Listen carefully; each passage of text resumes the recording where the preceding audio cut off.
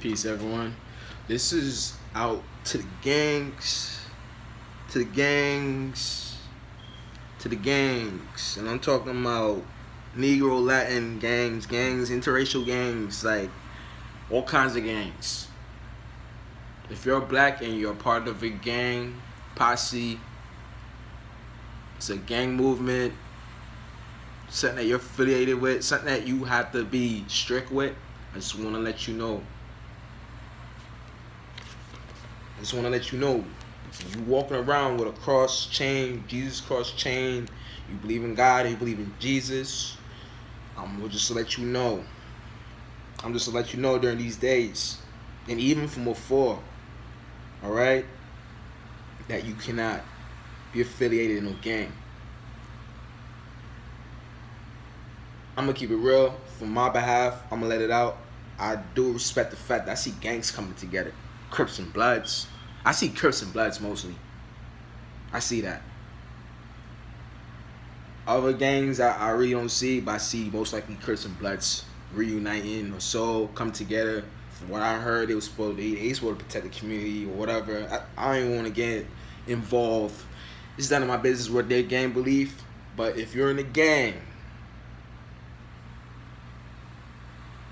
you cannot believe in God. You cannot serve two masters. I am not your enemy saying this. I'm doing this for the fact for whosoever's sake that believes in the Most High, that believes in the Bible itself, and the Apocrypha, and the Tanakh, which is in Hebrew. However you get your Hebrew translated, or if you know about the Hebrew. I just want to say something real quick.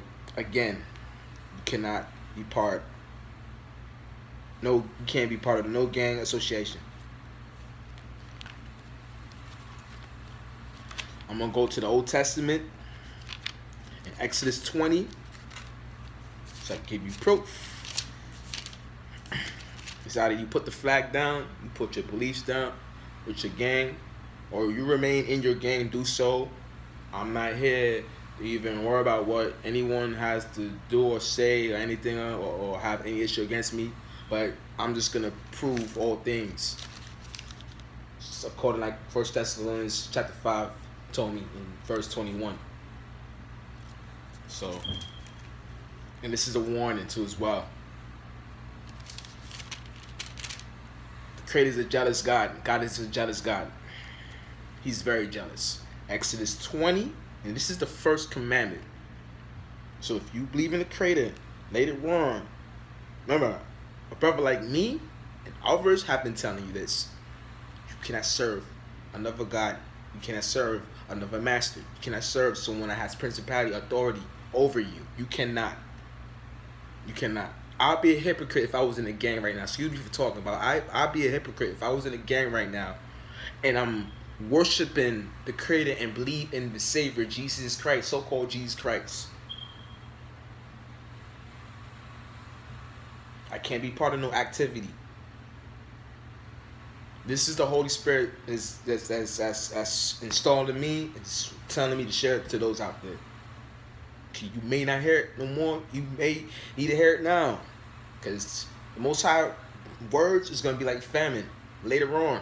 And you want to search for the truth. And you need answers of what's going on. And why bad things are happening. Why things are not working your way. Why people are turning against you. Why even your own gang is turning against you. Betrayed you, kill you, probably who knows doing what, this, that, and the third, behind your back or in front of you, or using you, or protecting you or servicing you. But you cannot get service. You can't be affiliated with no gang, and you cannot believe in the Creator at the same time, or the Savior. Exodus 20, this is the first commandment, and you will be breaking this. First commandment, and I'm going to read the first scripture. And God spake all these words, saying, I am the Lord thy God, which have brought thee out of the land of Egypt, out of the house of bondage. This goes to you, Negro, man. Let me turn it around so I can show proof. Okay.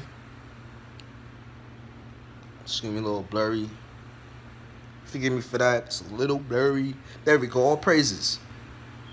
It said, I am the Lord thy God, which have brought thee out of the land of Egypt, out of the house of bondage. Thou shalt have no other gods before me. Let me repeat. Thou shalt have no other gods before me. Thou shalt have no other gods before me. Look how it's written. Lowercase g. Gods. No higher power. No one that has authority before the Most High. No one runs you but the Most High.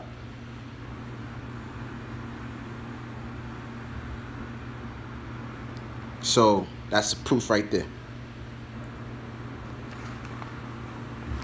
Now let's take it to the New Testament. That was in the Old Testament. This is the New Testament. Let's go. Let's see what the Son has to say. And this is a precept.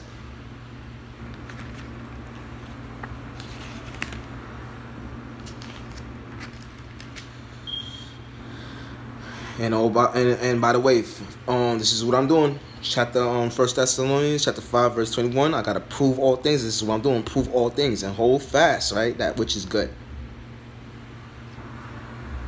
And I'm just trying to make sure that those, attain, abstain from all appearance of evil. So you have to be isolated from evil. Isolated from the oppressors. Isolated from these holidays, these pagan holidays. Isolated from your feelings that are holding you back in life. Isolated from this wickedness. Isolated from saying himself that which is in the spirit. The father of evil of this earth. Let me go to Matthew 24. Excuse me, Matthew 6.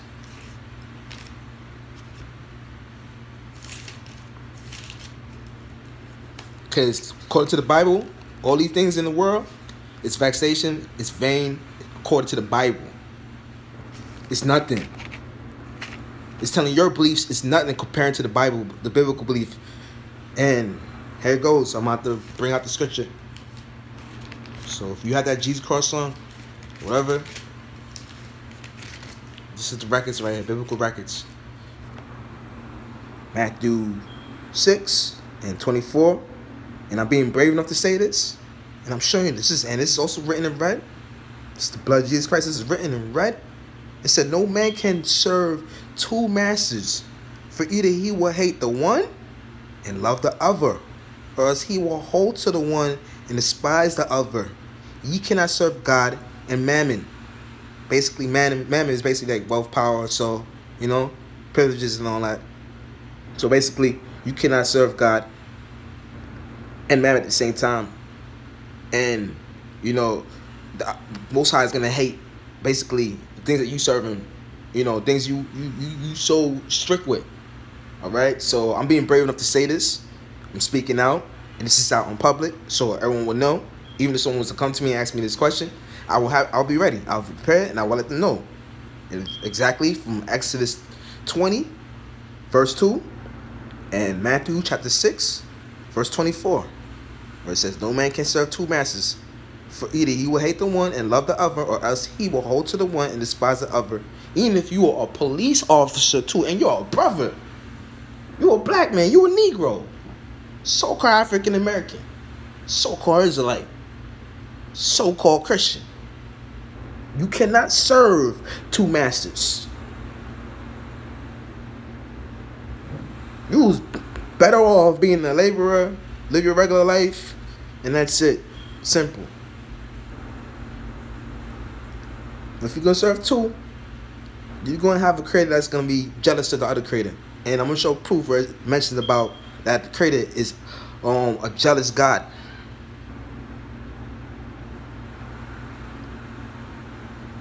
Give me 1 second.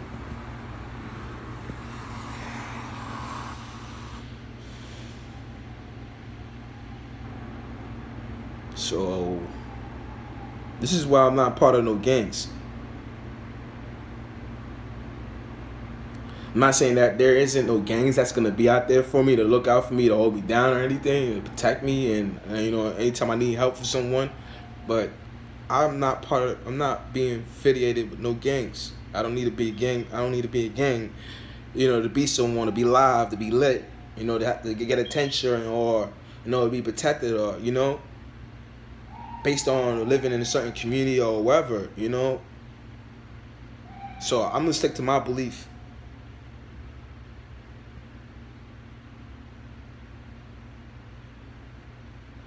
I'm not doing this video to create any attack on gangs, because it's not only just Crips and Bloods. That's the only gangs. There's tons of gangs out there, and it has my Negroes, my people in it. And what I'm doing here is just giving warning and doing what was told as me being in the watchman position.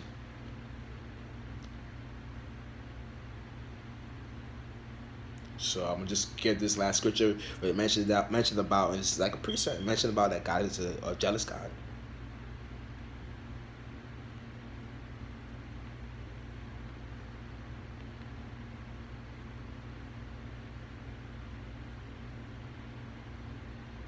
All right, Exodus 34:14. I don't know that off top because I have so many scriptures and so many things in my head. You know, forgive me.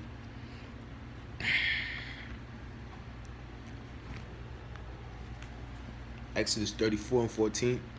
Not here to smile or laugh when it's live or create any threats or anything, but I'm telling you, this is what's gonna happen. And if you're a non-believer and you're not in the biblical truth, this is the threat. That's what's going to happen. You're going to be fit in the criteria of 1 Corinthians 6:9 through 10.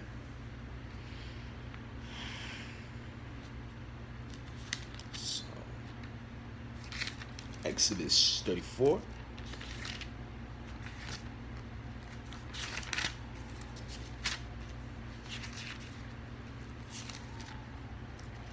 Exodus 34:14. For thou, hold on, let me bring it out. For thou shalt not worship no other God, for the Lord his name is jealous. It's a jealous God. This is in Exodus, I'm not making this up, 34:14. See? Even the Bible was already prepared with it up top. I'm just now seeing this. All praises. Don't know if this is spiritual or not. Or so, well, I can say spiritual because look, I just came to this page, Exodus 34:14, and see Exodus 34:14. That means is definitely a message that needs to be said. For thou shalt not worship no other God, for the Lord. For thou shalt not worship no other God, for the Lord, whose name is jealous, is a jealous creator, a jealous God, a jealous power. So, your choice. Whatever you want to do, brother, sister, I'm going to say, Lord be with you. Whatever age you at, I'm going to say, Most High be with you. I ain't going to wish you no hate. And you don't have to be in this truth. It's not mandatory for you. And I won't hate you as for you being my brother and sister, for what you got to do. I love you. I love you by me doing this, by giving you God's words, by giving you the Creator's word.